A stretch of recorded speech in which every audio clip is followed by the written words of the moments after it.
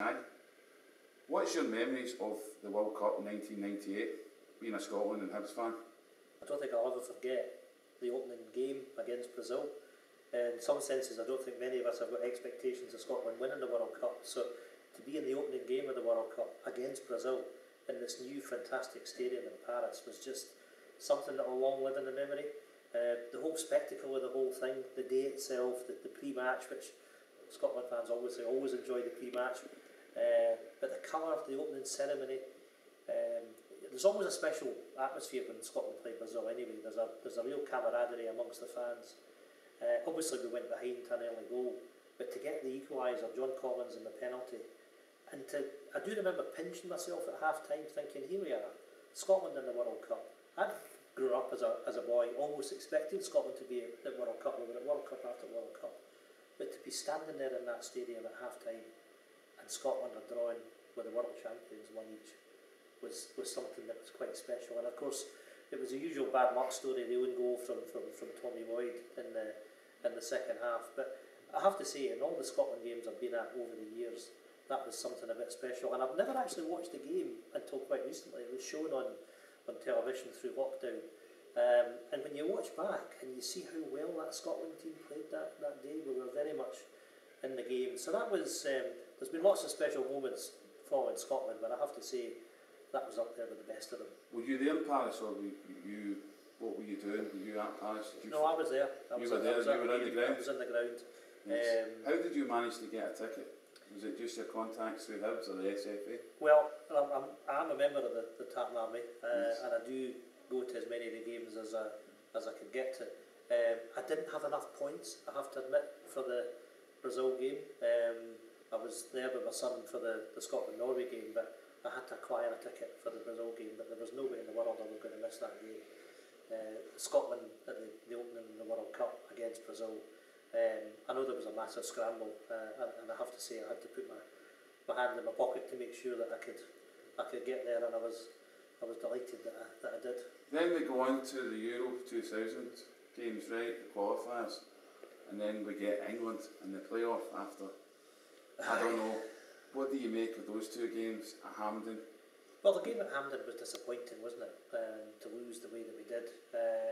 Also, I mean, a terrible atmosphere around the place. I remember the trouble that took place, and even spread to Edinburgh when I was back home that evening as well. But so, I mean, you had your ticket to Wembley. You're never going to turn down a chance to go and see Scotland at Wembley. And I mean, I have to say, I think you probably went down there more in hope than expectations. Can I ask how you get down there? Did you fly, or did you get the train, or did you get the car or the bus? I think in that particular occasion I'd flown down, and I was there with one of my pals. But the atmosphere in the Scotland Den was quite something. It was electric. The place was, to use a phrase which is often used, the place was bouncing. What a performance! What do you think of Don Hodgson's goal? How did you feel when that went in? Elated, and we were so much on top at the time as well, and we were pressing so much for a second goal. I mean, we did believe that Scotland could do it, that we could overcome the 2-0 deficit from Hampden. But again, if you look at the reaction at the end of the game, okay, we lost 2-1, that was disappointing. But I do remember the reaction from the Scotland fans, and we were in Wembley for a long period after it, cheering, clapping and applauding the team for the effort that we put into it. We actually deserved to win that game more than 1-0. We should have extracted a prize from England in that game, and sadly we didn't. But it was a wonderful performance from Craig Brown's team that night. And then we go on to the World Cup qualifiers for 2002. Craig unfortunately didn't qualify. Yeah. He retired. Better votes came in. He started capping a lot of players. What Germans do, they were renowned for capping young players to find their future talent. The one in particular was James McFadden. Yeah. He classed him as a cheeky boy. Yeah. In Hong Kong. Yeah. We got to the playoffs against Holland. What do you make of James' goal against Holland? It was, I mean, I have to say, you know, when you think back of all the Scotland goals, you can think of Sparky with his free kicks against England were somewhat special. Another hard luck story in 2017, of course. But McFadden's strike, I was actually almost parallel with him when he hit that shot at Hampden, but it was something special.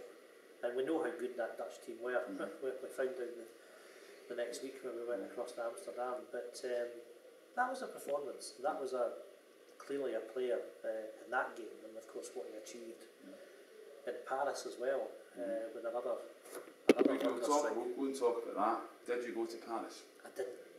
Is that your biggest regret, not to see that goal? Yes. Where were you when you seen the goal? The reason I wasn't at the game is because I was working, and I was in Amsterdam that night. I was in a bar in Rockin, the Irish bar that Scotland fans will know from the trips over there. My wife was watching it at home, and I don't think she's ever quite forgiven me that I wasn't able to wangle it, that I wasn't away on business at that time. So what did you make of it when he went and Craig Gordon punted it up and it landed at James's feet? Did you think it was going to go in? Because everything was in slow motion to me. I was behind Craig's goal. I was just stunned, absolutely stunned. I mean, obviously we'd been under the cosh, and to pull that out the way that he did was just remarkable. And I mean, obviously you're celebrating the goal. I was with a Dutch friend of mine in the bar, but I mean after it, you're actually just in silence because you think, did that really just happen?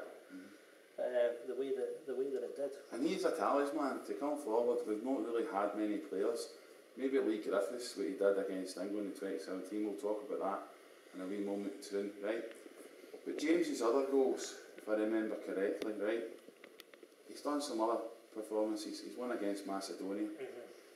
I spoke to him before it, and I said, James, you're going to get a goal better than France. Probably will. I will. Came in, gave me a thumbs up.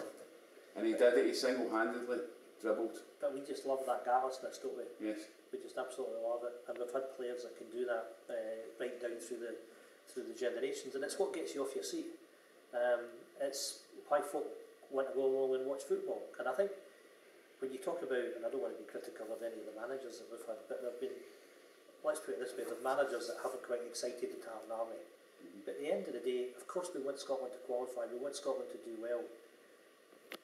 But that callousness is something which has always been within us as a nation, and it's fantastic to see players that have got that something just a wee bit special. What do you think could be the SFA, grassroots football, and even the Scottish Government to put money in through the lottery? What would improve Scottish football? Why have we not qualified in 22 years? It'll be 23 years because of the reschedule with the COVID. Well, things have changed since I was a boy, because when I was growing up, what you did was you played football, and that was it. You played football in the street. You grew up with it, and of course there's lots of other attractions for young people these days. We need to make sure that people are taught the right way. There's been review after review after review. We come away and we talk about the excellence of the Dutch system amongst others, and the way that they develop young talent. Look at that Dutch team that beat us in Amsterdam the week after James McFadden's wonder strike. And look at the way that the young boys that they had coming through at the time, the Wesley Snyders of this world and so on, and their natural ability to play football. We've got to allow people to express themselves. So we've got to go back to the basics as far as that's concerned. I mean, you talk about me being a Hibs fan, and often folk will have a go at me because I'll talk about the Hibs team that I can remember in the late 60s, and particularly Tumbles Tornadoes. But my God, what a joy to watch the like of Alec Edwards and Cropley and all these players. And even in more recent times, if I think about the players that have really excited me, Russell Atapi, Frank Sozzi, you want to see something a bit special, but we need to make sure that people have got the right education, the right coaching, so that they can express themselves. Chick Chamley, there was a guy that had something special, of course never played for Scotland. But that's what you want. You want people that can play. We look at some of the players that come out of Hibs, right? You've got Derek Reardon, you've got Gary O'Connell, you've got Lee Griffiths, you've got John McGinn, well he came from Splendid Hibs. But there's been a lot of good players from Hibs who've been on to bigger clubs, played for Scotland. What left footers as well. Tom Collins, a left footer, Lee Griffiths, free kick. We'll talk about that. His 2 free kicks against England. How did it feel? Aye, but just before you do that, because I think there's something important what you say. I was actually looking at a picture just the other day, Tan McManus on his Twitter feed, and it was 5 young boys that were playing for Hibs at the same time. Tan McManus, Scott Dobby, Gary O'Connor, Derek Reardon, and Scott Brown. They were actually all forwards at that time. But you see, and you chuck John Collins into the mix there, and I remember listening to Darren Jackson talking about the influence that John Collins had on him, and that professionalism, that going into the gym, that preparing. And I often think when you talk about some of that talent that was there, when you think about Ryland had something that was special. But did they ever achieve his potential the way he should have done? No. The answer's no, and the same is true with Gary O'Connor. Young guys... Money went to seed. Money went to seed, but they need an arm round the shoulder. They need mentoring. And, I mean, you talk about that Hibs team, and they probably lacked that mentoring to help them through, to make sure they were making the right kind of decisions. I don't think I've probably seen as naturally a gifted football player as Derek Ryden with his 2 feet. He was something special. And you talk about, I know you were going to talk about free kicks, but I mean, I can remember in particular one free kick he took in a derby against Hearts that was just something special. Do you remember any goals that Derek scored for Scotland and Gary O'Connor? I've got to be honest and say no. Right, okay, right. We'll move on to Lee Griffiths' 2 free kicks, right? How did that feel, right? Because come on. Right. Don't take us back there. Right. But before that, we had 2013, the friendly. Yeah. We take the lead with Morrison. And then we equalise. And then Kenny Marr, who's another former Hibs player. That's right. And another wonder goal. Yes, absolutely. If I remember rightly, I think he turned the ball and then he banged it in. It was unbelievable. Because he'd come on a sub, I think, hadn't he? That was another game I was at as well. No, that was a wee bit special. Kenny Miller was a great professional, someone that used his abilities to the absolute utmost. But no, when you talk about that moment at Hampden, again to come back and for Sparky to do it not once but twice, and to have that crushing blow. But I mean, how many ways has Scotland found to lose a football game? But there we go again, where we. Well, we're now coming on to playoffs. It's been rearranged, right? Yeah. Come October, we don't know where the fans are going to be in. We don't know, right? That's for up to the Scottish Government to sort out, and the football authorities, right? What do you think our chances are against Israel? And then we've got the choice of Norway or Serbia. 2 tough games. You get Norway, you get that player that scored goals for fun, Borussia Dortmund, and you've got names I couldn't even mention for Serbia. Excuse, right? But do you think if we have somebody grabs the scruff of the neck and wins this game, mention players in the current squad, the now that like to come through, players that may through the English Premiership, that will come in and grab it, bang. We've got a chance. We've got some really good players. I mean, you mentioned some of them when I was a particular fan of again. We're not the finished article, let's be honest. I mean, we need to, whether Sparky can come back and flourish the way that he needs to, but it's a question about having that inspirational figure up front. Still think it's centre back. There's some challenges that we face as well, but we're not a bad team. We've got some decent players, so you've got to think there's a chance.